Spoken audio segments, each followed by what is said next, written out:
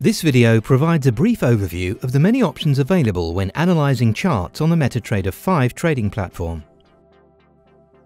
A different video shows how to apply technical indicators and to save your chart preferences as templates. Overall chart settings for the platform are found in the Options menu. These settings affect only charts, not platform operations as a whole. Details for each chart are defined in the Charts menu or in the chart itself. Depending on your preference for analysis and strategy, you can choose among 21 timeframes, from 1 minute to 1 month. You can select the chart type, trade from the chart, and add or remove various analytical objects. An analytical object is different from a technical indicator in that you apply it manually, according to your interpretation of the price changes.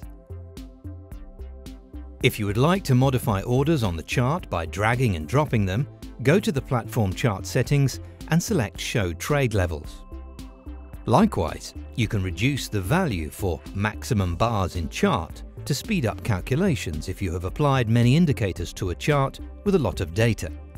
Restart your trading platform for this change to take effect. As mentioned earlier, you can trade directly from the chart through the one-click trading feature.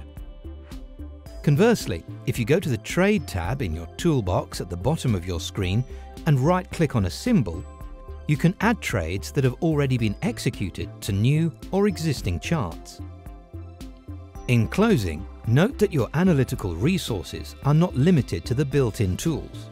You can choose between thousands of free indicators from the code base, rent or buy trading robots, and order custom indicators from freelancers.